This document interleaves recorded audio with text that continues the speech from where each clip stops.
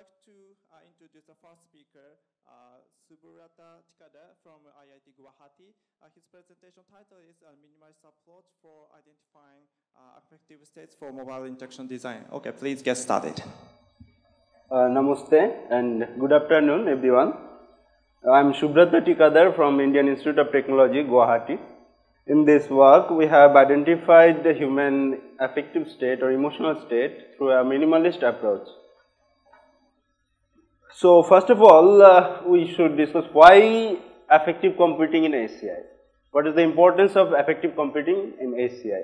So, if we can use the emotion or affective state of users to make a better interactive system, or we can tell that affective interacting system that will obviously improve the usability and user satisfaction. Computer will serve you as per your emotional state. So, we mainly focused on mobile ACI because we can clearly observe the explosion of mobile devices, small handed mobile device like smartphone, tablet, this kind of devices.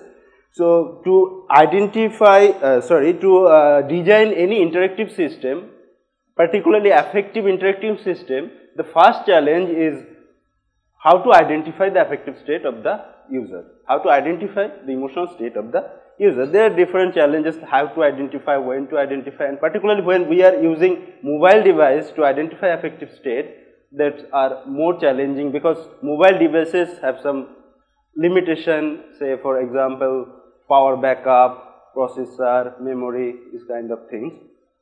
So, there are different approaches to identify human affect and emotion. Like we can say first is emotion identification through facial expression. So, this is a well established theory, we can identify emotional state from facial expression.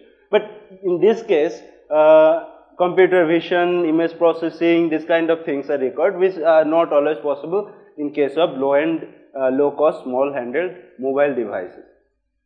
Secondly, we can also identify emotional state using body movement like gesture, posture, this kind of things. Again, a lot of setup, cameras, probes, these kind of things are required. So, that is also not applicable in case of mobile interaction design. Third one is very well established and accepted, that is identification of emotional state using physiological signal like EEG, EMG, heart rate, galvanic skin rate. So, galvanic skin response. So, this is a very good approach and we can identify user emotional state very accurately. But imagine if a particular user is always wiring this kind of devices, wire, probes, this is not at all possible. Furthermore, this will affect the mobility of the devices. That is one of the most reason for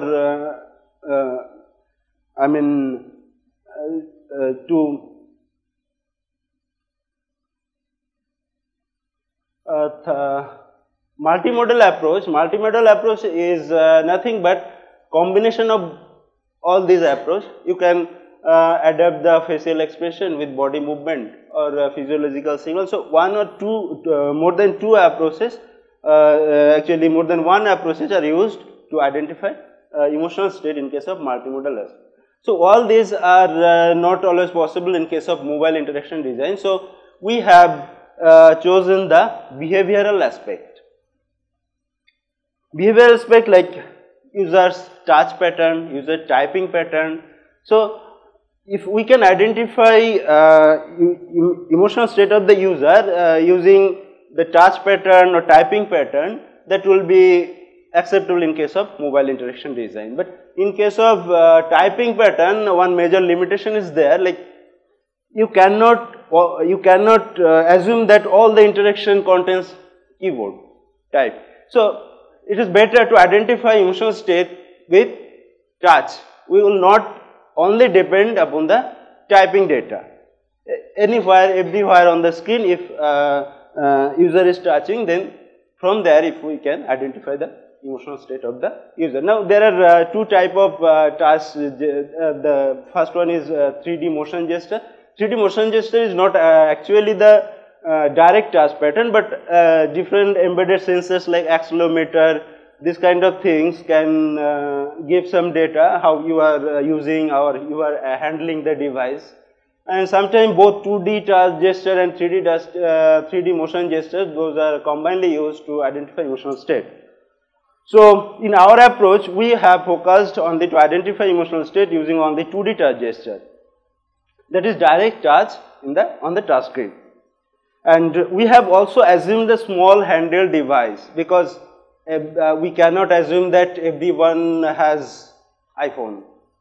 So we have assumed small handheld device, low cost small handheld device, and most importantly we have used only 2 touch features. One is number of touch events, and second one is how much pressure is generating while a user is touching his device. Events, let me explain what is touch event. When we there are different touch pattern, like sometimes we pat, sometimes we scroll, sometimes we swipe. So even in case of pat, when we touch, this is called action down. I mean, when we are putting our finger on the touch screen, and when we are removing our finger, that is called action up. So even in case of pat also, due to slight movement of our finger, some move action is generated. So we are considering all this action down, action up and action move as events. So we are capturing action, all these events and pressure generated on each event. Now, what type of emotional state or affective state we have identified? This is a Geneva emotional wheel, where 20 emotional states are in wheel shape. So we have adapted the circumplex model of emotion, where continuous emotional is discretized based on the arousal level and valence level. Arousal level means how much he is aroused, how much he is excited, or how much he is frustrated. And valence means whether a user is staying on that state or he want to change the state. Like, we don't want to be sad, we don't want to be sorry, we want to be happy and we want to remain happy. We don't want to change the state from happy to sad. But when we are sad, we want to change our emotional state. So once arousal level is identified, we can observe the rate of change of arousal. From there, we have identified the level of valence.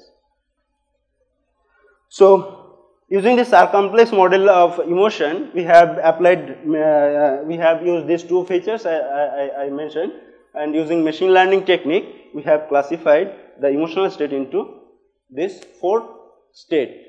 High positive means high arousal, positive valence. Low positive means low arousal, positive valence. Similarly, low negative and high negative. So in this purpose, we have developed a very simple but effective game, because we cannot collect the emotional data from the user by asking her or himself. Like when I'll ask, oh, how are you feeling? Are you in high arousal state? Or are you in low arousal state? Are you happy? Are you sad? If sad, how much sad? We should not ask the user directly, because emotional states stay for a very short duration. So when one strategy can be followed, and many researchers has followed, like after completing the task, they have asked through some method or questionnaire or taking feedback from the users, but it itself may change the emotional state of the user.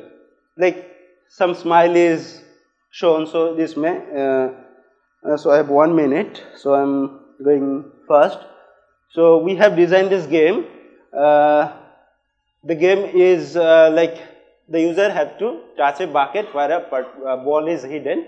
So if he or she can touch or guess correctly, he will win, or otherwise he will lose.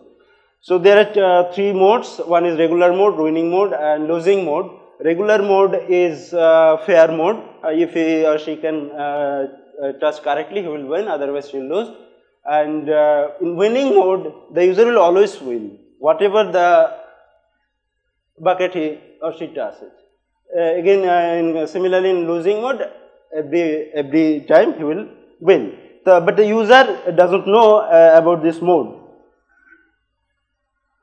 So we have assumed 3 seconds, although it is very hard to assume appropriate time interval to observe the rate of change of arousal. We have assumed 3 seconds and it worked. So we have used this naive Bayes, K nearest neighbor, decision tree and support vector machine classifier, and this is the final result where we have achieved 96.75 average accuracy in case of SVM, although other classifiers have also provided good results. So we can say that all of these 4 classifiers is equally applicable in our case. So advantage is this is a minimalist approach. We have not identified any work where only 2 features can give your emotional state. Secondly, it is unobtrusive, that is we have not directly used the user. And some limitations is there, say if you can say that will your model identify all the 20 states of the gene of emotion, I simply say no, but still this is good enough for identifying arousal valence level emotion, and this kind of emotional state is used in many applications. Sometimes it is best this type of emotional state. So we are planning to more user study to validate the model. And we are also planning to identify emotional state using EEG signal as well as our model. So, and compare the both to validate our model. And in future, once it has been implemented and validated, we will use this to design affective interactive system. Thank you.